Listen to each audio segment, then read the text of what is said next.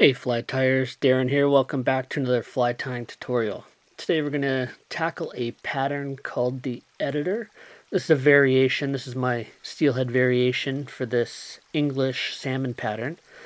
The originator was the editor of Trout and Salmon Magazine over in the UK. His name, SandyLeventon. And originally this fly was tied with a bucktail wing and a pearl body. I'm using silver here, but the pearl body, if you're going to go that route, you'll want to use a white thread underneath the pearl, just so that you don't darken it. If you use the black thread, that'll change the final color of it. So white thread with pearl mylar strung over top or wound over top. It's a pretty simple fly, and it's caught fish for me in the Great Lakes tribs. So let's have a look at the material list and get started.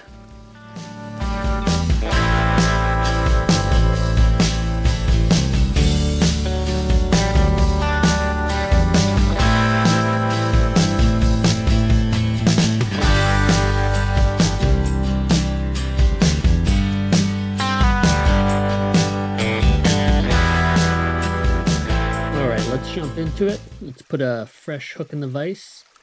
I'm using one of the Superfly Salmon and Steelhead hooks. This is a number 6 we're using here today. And for the thread, I'm going to use a uni 6/0. And as long as you have a 6/0 or an 8/0 thread, you should be fine. If you're going any smaller than a 6, I'd recommend going into an 8/0. So first we're going to tie on a piece of mylar tinsel. This is a number 10 uni gold silver. So I put this with the gold side facing up. And I like to tie this on top of the shank. I'll just add a couple wraps just to secure it. Next we're going to take a couple pieces of ultra wire. I've got a piece of chartreuse and a piece of black. Now these are brassy sized. You can go a little bit smaller if you like. Brassy can be a little bit big for a rib like this. But the chartreuse and the black, they give a nice contrast to the fly. So I put those in along the side, and we're just going to try and keep pretty close wraps as we go back, touching turns if you can. And I like to keep the wire on my side of the hook and the mylar on top of the hook if I can. Then we'll wind back up to the eye. Again, we're going to try and keep these wraps as close as we can. If you have a flat thread, it makes this part really easy, but the uni, it's not the flattest of threads, so you get a little bit of bump in there, but it's going to be a fishing fly. We're not going to put this on a wall or anything, so should be fine. We just want to keep the wraps pretty tight, just so that there's not a lot of bumping in the body once we wrap this tinsel. So we just pull this over so that the silver side is facing up. I put a couple half hitches on the thread, and then I just put the thread in a bobbin rest, and then we'll just slowly turn this. We want to just try and get a uniform body. You overlap the tinsel about half or so, and then that gives a nice uniform body up to the return of the eye there. And I just use my finger just to hold that in place. And then we'll just wrap the thread around a couple times just to secure that mylar in place. You want to make sure you go behind that tinsel. And then we'll carefully just cut that out.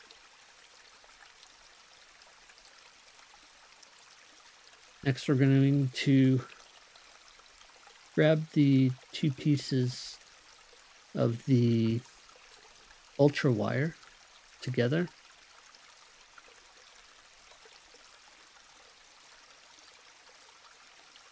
And we're just going to wrap those forward. You just want to make sure that they stay in place. Just give them a little tension on each wrap. You just want to keep them close together there.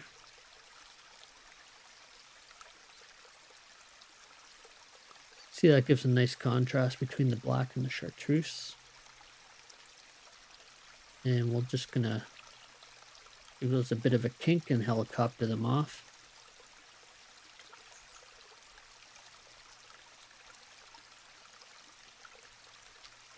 Next, we're gonna grab a bit of blue hen hackle and just flip our hook upside down. You can do this in a couple different ways. The simplest way is just to grab some fibers and tie them in on the bottom. You could also tie these in as a collar and then pull it down. We'll explore that in a different video, that technique. We'll just tie this in, and then we're going to clip off the butt ends there. Just want to make sure that's kind of forward or centered on the hook, and just make sure you clip those butts away.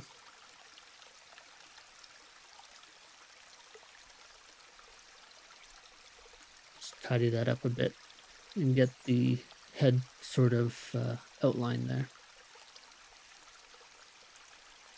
All right, now we're going to take a piece of fox.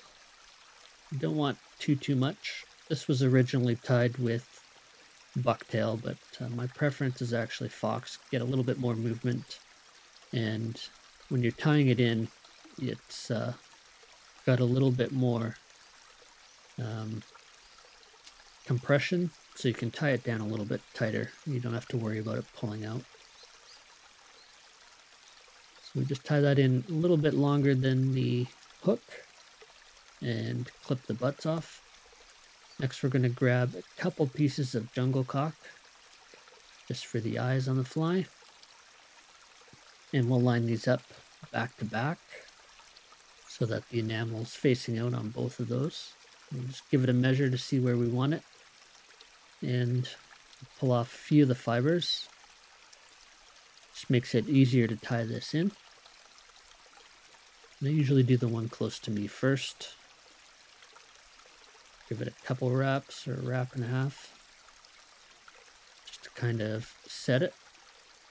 Then we'll flip over and do the other side. We'll do the same thing, just add a couple wraps.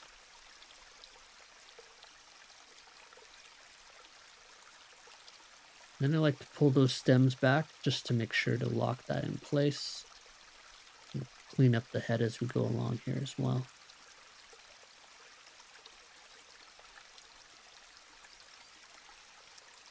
You can just pluck the stems as long as you got it tied in tight.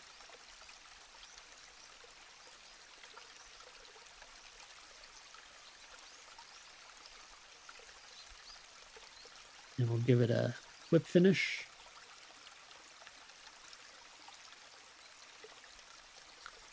And there you go, that's my steelhead version of the editor.